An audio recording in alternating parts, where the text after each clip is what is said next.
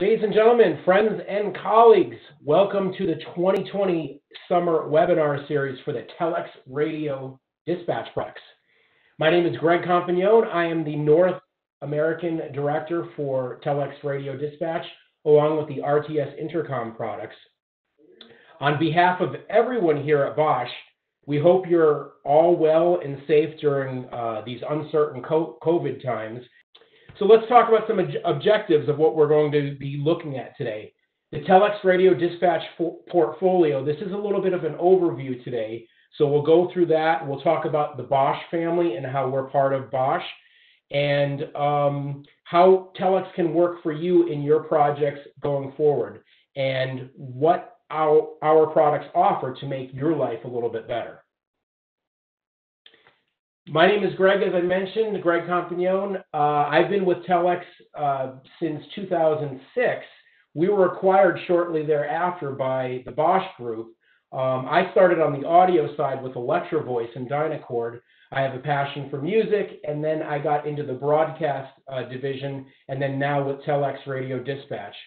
So some of you may know my team, Craig Georgeson, Julio Ibanez, along with John Anderson. Those are all my sales district managers that are spread out throughout the country. A little bit later, we'll talk to Larry Benedict, the product manager, and Greg Janowski will be doing the presentation for us. Let me tell you a little bit about Telex and who we are, and a little bit about the BOSCH Group. In 2006, we were acquired by the BOSCH Group. This is Robert Bosch Global, the same Bosch that you know probably from power tools, household appliances, or even auto parts. You know, one of the little tidbits that I like to remind everyone is there's not a car on the planet that doesn't have at least one Bosch part on it or some piece of Bosch technology in it. So that's kind of a neat little thing. We're an 88.5 billion US dollar sales revenue in 2019, and we have many divisions across the globe, and we are part of the Energy and Building Technology division. When you look at building technologies for North America, you will see security cameras, fire and intrusion and access panels. Our sister brand, Electro Voice, is part of our Install and Pro Audio Sound, and the Dynacord amplifiers and processing is part of our electronics. And then, as I mentioned earlier, I look after the RTS Intercom products that all make up the communications division of the Building Technologies umbrella for North America. And you can see them represented here, where Telex and RTS actually fall within the entire Building Technology division. Robert Bosch is a pretty big organization worldwide. We have manufacturing plants all across the globe. And especially during these times of COVID, when the entire pandemic started in China back in January, we never saw a disruption in our supply chain because of the power and the size of Bosch Global. We have manufacturing plants all across the globe. Here's a representation of all of the manufacturing plants that we have, as well as our headquarters throughout the globe. So Larry Benedict has been with Telex Communications for 32 years. He's worked in the electronics industry, focused on land mobile radio, broadcast, and audio applications. He holds a general radio, telephone, and extra class amateur radio FCC licenses. His 25-year career here at BOSCH has spanned over many roles, including engineering, sales, support, marketing, and management. In addition, he has 12 years experience as a volunteer EMT. Larry's our product manager, senior product manager, and he is based at our communications headquarters in the Minneapolis region in Burnsville, Minnesota. So with that, I'm going to hand it over to Larry. He's going to start us off, and then eventually we'll get to Greg Janowski doing the presentation today for the portfolio. Thanks. As Greg mentioned, we were brought into the BOSCH fold in 2006, late 2006, and as you can see in this slide, you don't take a company the size of Telex and just instantly say, well, you're part of BOSCH. So it took a couple of years, but we were finally completely in the BOSCH fold as of 2009. We go way, way back. We have been in the business for over 55 years, starting out as Vega Electronics or Vega Signaling out in California. And we've got a rich history. We introduced the first IP radio gateway in the market in 2003. And we've sold over 30,000 IP console systems since then. We probably have the most, by sheer count, radio interfaces available in the marketplace. I say probably because, day to day. But as of last count, we did. And we have systems installed in all the different verticals. We really do. We touch everything from energy to transportation, in public safety, government, forestry, land management. You name it, we probably can point to a system that we have in a particular vertical or sub-vertical. And now I want to turn it over to Greg Donasky, who is our Senior Applications Specialist. Greg has over 36 years of experience in electronics, including 6 years with the Navy, and you could see from his changing picture that many years in the radio industry will do something to you. He's been with BOSCH for 30 years through Telex, and now I'll turn it over to Greg. All right. Hello, everyone. Most of you, or large majority of the people I'm sure on board are on this WebEx have talked to me or been present in one of my training classes over the years. So as Larry talked, verticals, we are across a very wide breadth of products, or our products are across a wide breadth of verticals. It's quite interesting when you see all the different markets and installs that we have done, our dealer base has done over the years, and not only in the U.S., but around the world. I think I did a count, and we were across either 4 or 5 continents with product installed in different operations around the world. And this is just a small snippet of the largest verticals that you might find us in. So radio manufacturers, all of the key radio manufacturers out there, we've either a working relationship with, integrated to their radio systems, or even mobile radios for a control station type interface. So, BK, Codan, formerly Daniels Radio, the E.F. Johnson, Kenwood, Harris, ICOM, so Motorola, all of them we've got a good working relationship with. And then when you start to talk about radio technologies, P25, of course, being the largest in the U.S., and after that, you get into DMR technologies, whether it's Moto Turbo or true other DMR makers. Next Edge, we do some Tetra work, and EDAX through for the older Harris style radios.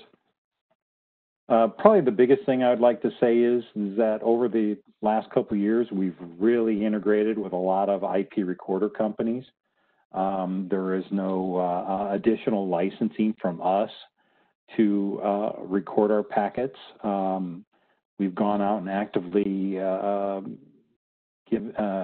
permitted or licensed our structure to these recorder companies. So it gives a really, you can see that because of the verticals and the different customers we have, they have so many different recorders that we've partnered with just about everybody who would walk up and say, hey, we'd really like to record your packets. We have a shared customer. So unified communications console, of course, it can bring in phone system, intercom systems, mission critical push to talk, radio, PA, access control, video or CCTV, and intrusion systems. These are just some of the basic things that have been brought together into a console system, more centralize your dispatcher's operations into a single screen. So key system features, it's flexible. That's probably the biggest thing we've always touted. We sell piece parts. It doesn't take a large backroom server or central electronics equipment bay to make our system run. Everything is an individual piece. We use standard Windows OSs and PCs. We're using normal TCP or IP Ethernet, and it expands as your system grows. All of a sudden, you need to add another console, or you need to add some more radios. Your area coverage expands, or you start to become a backup or a consolidated dispatch center for multiple entities. It's quite easy to expand using Telex Dispatch. Centralized configurations and upgrades, network monitoring capabilities. There are SNMP that we support. We're all software-based license, which makes it easy to do a number of things with CSOF licensing, whether it's installing a license on the dedicated machine or using a licensed server to host. It's really quite flexible. Reliability, it's all end-to-end IP-based. Built-in failover redundancy, so the gateways all have dual Ethernet, which allow you to have an additional network backhaul. So if your primary path were to be disrupted, you can have a secondary path.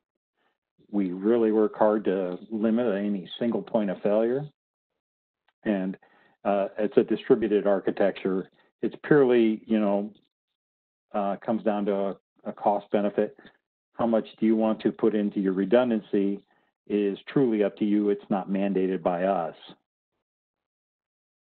Future-proof, there's no planned obsolescence. We've gone from IP 223s to IP 224s. We've gone from one CSOF to the next CSOF.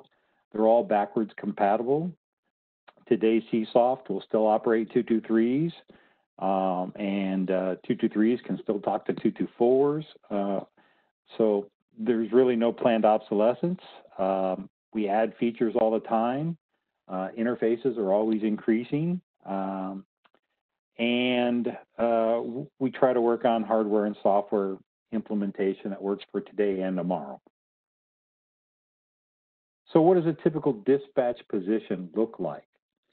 So, of course, it's, always a monitor. It's speakers. And then you get into some of the core stuff. It's a Windows PC. Now, over the years, we've had, you had to be very careful about the Windows PC and the embedded sound chipset or the sound card. We created our 80HB4 a number of years ago. Of course, we're on our newest one, our Gen 2, which has a few features.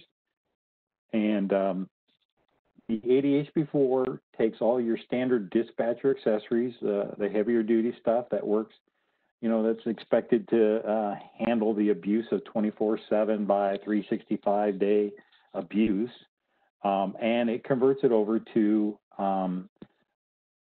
communication that the computer uses for audio routing out to the system. So it's done over a USB cable.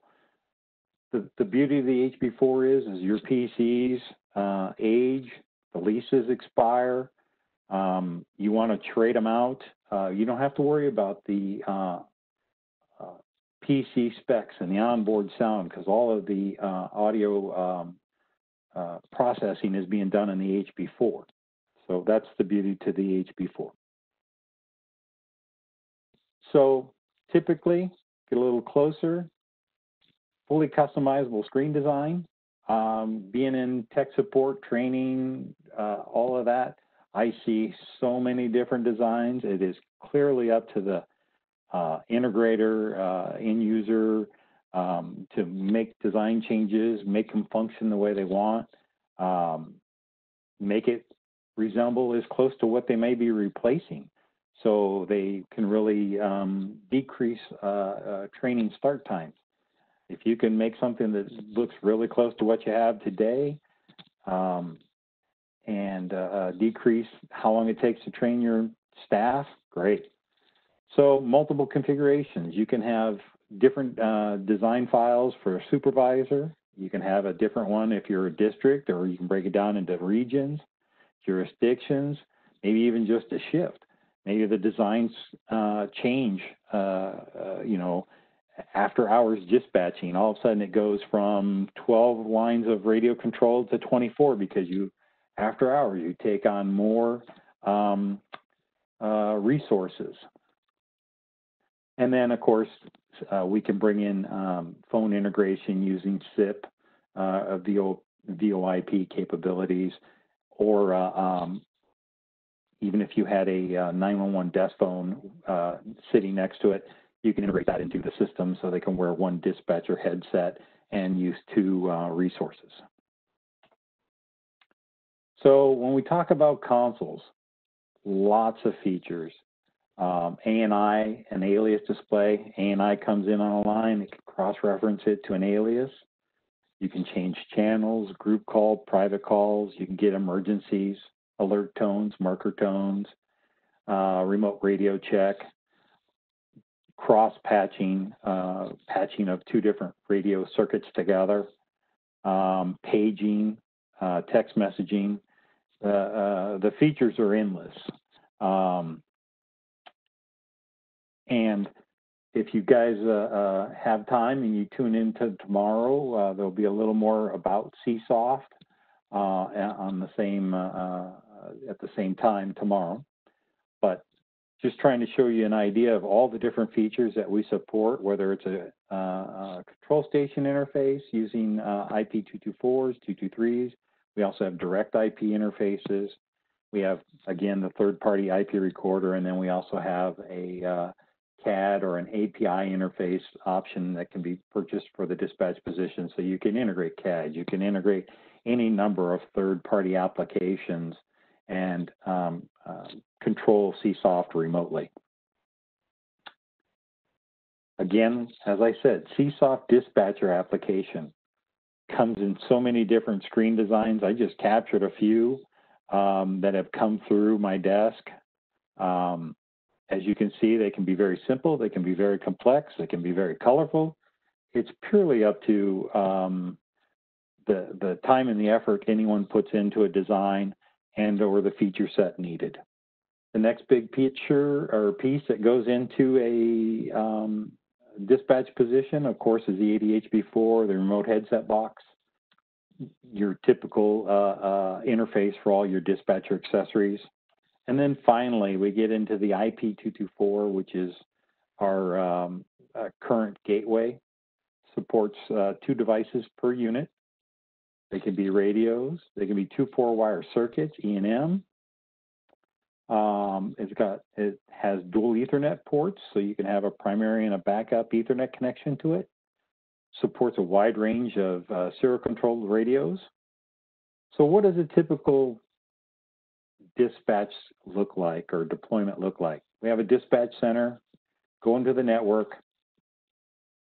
Somewhere on the network, we have IP224 controlling a portable or mobile radio, a mobile radio in a control station format.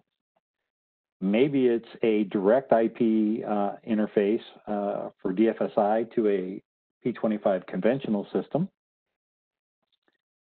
We also can use the DFSI to talk to a RIC-M, which will control a Motorola P25 conventional system. We've got direct IP Next Edge for Kenwood conventional and trunked. We've got a direct IP DMR AIS for DMR systems in conventional mode.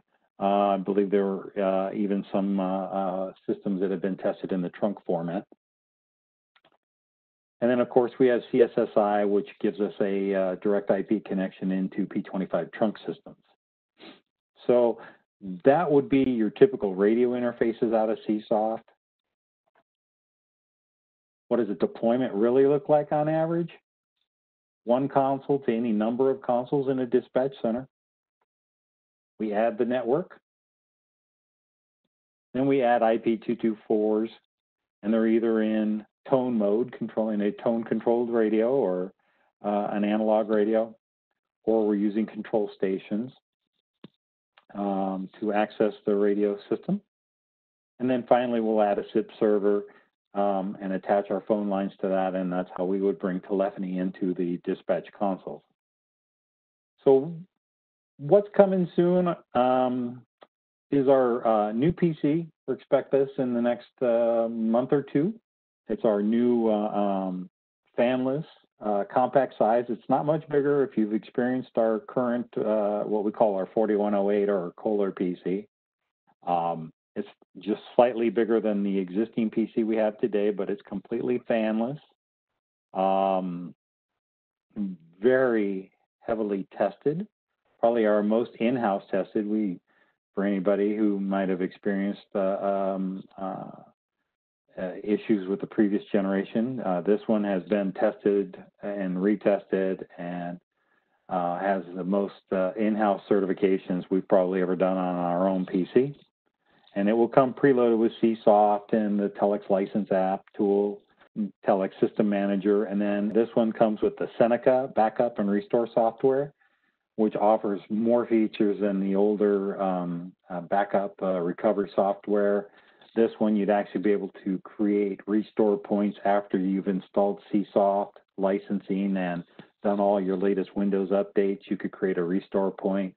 You can create restores that you can store on a network drive.